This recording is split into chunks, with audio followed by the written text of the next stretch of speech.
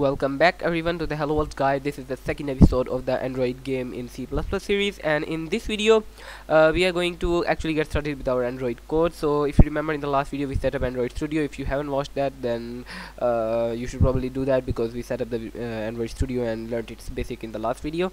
So now we are going to get started with actually writing the code. So as you can see, in the last video my CPP directory contained a bunch of files which I have just deleted. The reason for that is well, because those files were not a part of the Android game development kit. Those were actually like a basic template to get us started, and while it contained a bunch of useful stuff, most of it was not according to our needs, and we'd be using some more advanced like math libraries and proper stuff for like making our game scalable, and we are going to be doing it on an overall different system. So for that reason we have deleted those files, and also it's going to help us to kind of understand everything, understand how Android actually works, because this is even if it is probably your first project, then you should probably go ahead and write the code from the beginning to the end, so that you actually understand how the system works, and if a problem comes up later on, then you don't have to kind of you are not confused about what is happening.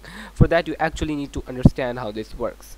So you can see I have gone ahead and deleted everything here, and in the cmake list.txt file, Android uses cmake for the build system. Now if you do not know how cmake works, then it's not really that much of a problem, because we are going to be using it as much as we need to, not think too much.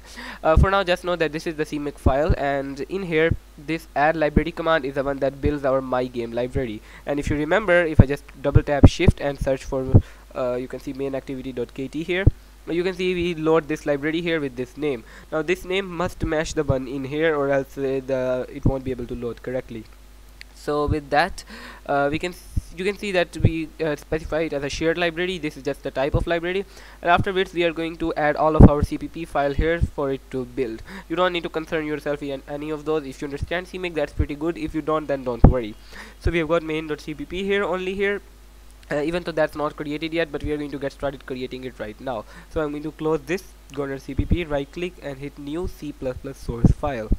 In this file you can see we have got a name here. I'm going to just say main, and we are going to not create a header and hit OK.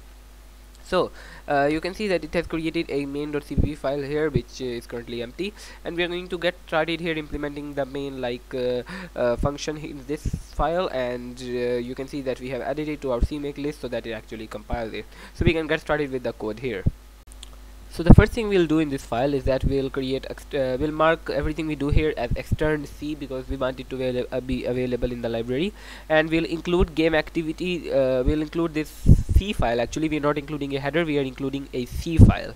So you need to make sure you include the C file, so that there are implementations in at least one file, and we are going to include that in main.cpp. In any other file we include the header, but in this file we include the C file. Now this is actually one of the files inside of game activity library. In the the Android game development kit has this game activity library, and this consists of this. So this will need to do basically everything related to native Android apps. So we'll basically include this here in main.cpp, and we'll need to include it in most other files as well. So now we'll go down here and we'll create a function, and just as in like desktop apps we begin with a main function, in Android apps we begin with an Android main function. So we'll create a void called Android main, which takes a single argument of type Android app pointer, which we have just called app. So it's a pointer to an Android app, where Android app is a struct that we'll be using to basically access everything related to our app. Now we'd like to actually print some messages to the standard output, and kind of see, not the standard output like the logcat panel here. We'd like to print some messages here to see how our code is working, for which I have created a new header called login.h, and we are going to include it here.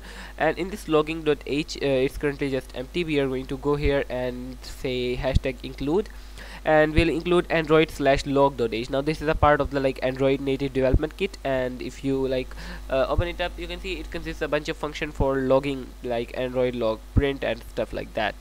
So yeah, that's pretty cool. So we are going to go here, and we are going to say we are going to create a macro. We are going to define it as logd for log debug, and it's going to take a variable number of arguments, as you can understand by the 3 dots here. And we are going to say __ android log print, and we are going to say android log debug here, and then we'll say we'll just this is the tag, so this is like the function, and the first argument is the actual priority, which is going to be debug. This is going to be the tag, which is going to actually be log. This is like the tag it will display inside of the logcat panel to kind of make us understand what it is printing. So we are just going to say log as a tag, and this is like a compiler thing, like a compiler macro, which will basically copy whatever arguments we passed here and paste them there. So in main.cpp we can use it pretty simply by just saying log d and saying entering android main. So yeah, that when the main function executes, it should print that message to the standard output. Now in order to actually implement our app, what we'll have to do is that we'll first of all go here and create another function. And if I open up Android app, you can see that it among the different kinds of struct fields it contains, one of them is a pointer to a function called onApp command, which is a required callback for processing like main app commands. So whenever Android needs to set an app command, it will send it here, and we'll need to provide this function that will handle that command. So we'll create that function. As you should be able to see from here, it needs to have 2 arguments, an Android app pointer and an int32 for the actual command. We'll do that here real quick. We'll call it handle app command. It will contain an Android app pointer app and another int32 called command, the actual command that we are getting. For now we'll just do to do here and actually not put anything, and then we'll go down here and we'll say app on app command, and we'll set it to our handle app command. So yeah, that's pretty cool. And now we'll go down here and we'll execute a do while loop, and we'll run this while not app is destroy requested. So while we are running the app, if the app needs to end, then it will call this destroy requested. This is actually like a boolean inside of the app, an integer actually, to be exact. So it will set it to 1 or true when it needs our game to end. So it will set it to that, and then we'll stop this loop. While it does not do that, we'll keep running the loop, and in the loop the first thing we need to do is poll all of the events so that our app is not actually unresponsive. We'll basically say we'll use this function called a looper underscore poll all. This is a function that we'll use for basically polling all of our events at once, and the first argument in here is the actual timeout. We'll set it to 0 because we don't care about timeout.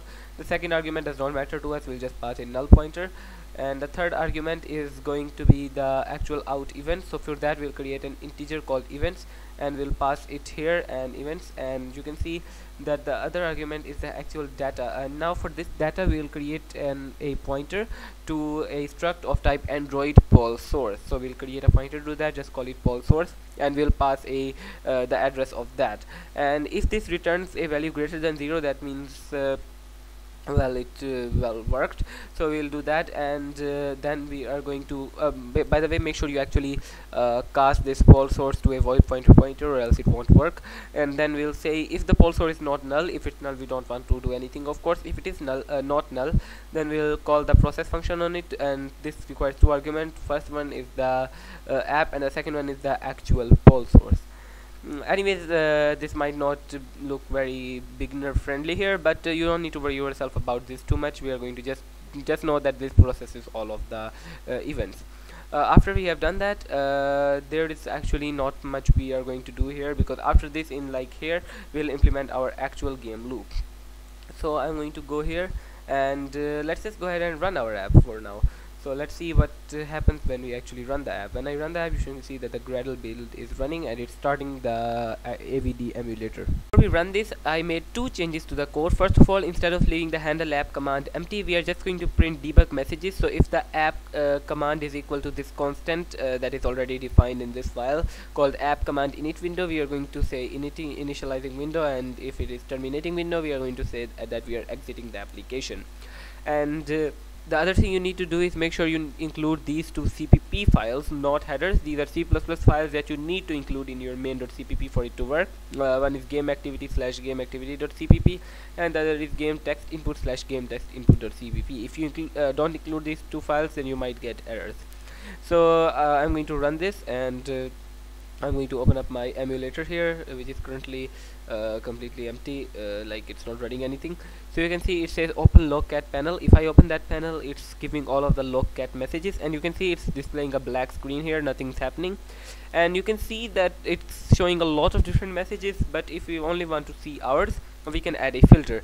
So we have already got a filter here called pack, which means that we will only be displaying that those that are related to our app.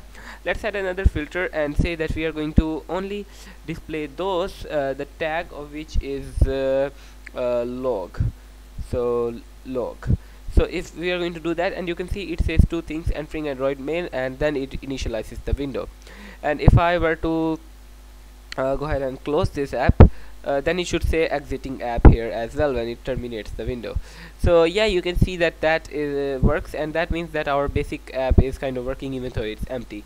So yeah guys, I'll see you in the next video in which we'll start making some things and not have an empty app, and we'll do that in the next video. Make sure to like and subscribe and stay tuned for that. I'll see you in the next one. Make sure to share this video with other people as well, and bye.